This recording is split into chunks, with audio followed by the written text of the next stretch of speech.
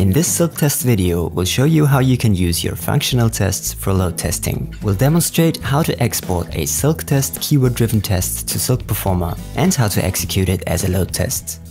But first, let's discuss why reusing functional tests is useful anyway. Over the last couple of years, there's been the tendency to shorter and more frequent release cycles in the software industry.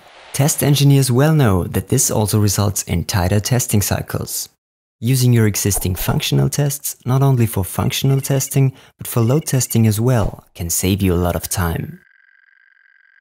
Silk Test now allows you to easily export your tests to Silk Performer, where you can reuse them for load testing. This tight Silk Test-Silk Performer integration offers two more major benefits. Silk Test users can easily enter the world of load testing by turning just a couple of knobs in Silk Performer. And Silk Performer users can make use of Silk Test's browser support for Firefox, Chrome and Phantom.js. Let's see how we can put this whole idea into practice. We're starting in Eclipse with a Silk4j keyword-driven test, which we have prepared in advance. Note the small set of keywords on the top right. And also note that we've created this properties file for the test, which holds a user and a password parameter. We'll hand over these parameters to Silk Performer in a moment. All we have to do now is to click the Silk4j icon and export as performance tests.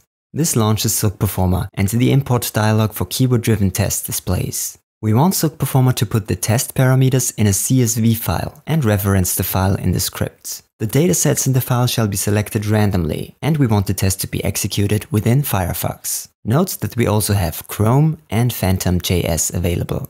Silk Performer now creates this BDL script, which can be considered a script stub, since it only contains a few BDL functions. This is the reference to the compressed Silk test files, and here is the reference to our CSV file. You can also find the two files under the Data Files node. When we open the CSV file, we can add some more datasets to our parameters. We're starting a trial run to verify that the imported script works properly.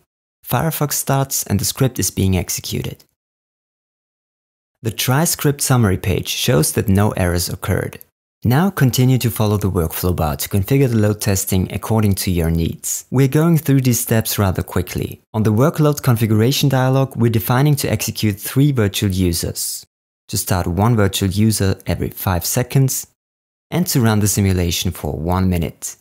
When we start the load test, we can see that 3 Firefox instances are launched, one after the other, and that the test is being executed in parallel within a single Windows session. By the way, make sure that Silk Test is installed on the computer you are using for execution. When the run is completed, the load test summary page displays. To use a different browser for the load test, open the profile settings, click GUI level testing and the execution tab, and switch to another browser. Also, you can create additional profiles, set different browsers for each profile, and execute the test on different browsers in parallel.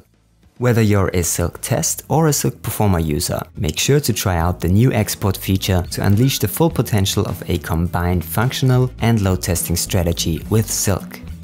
To not miss any upcoming Silk test videos, subscribe to our YouTube channel, visit microfocus.com for more information around Silk tests, and make sure to explore our support and services site, which provides a ton of useful information. Thanks for watching.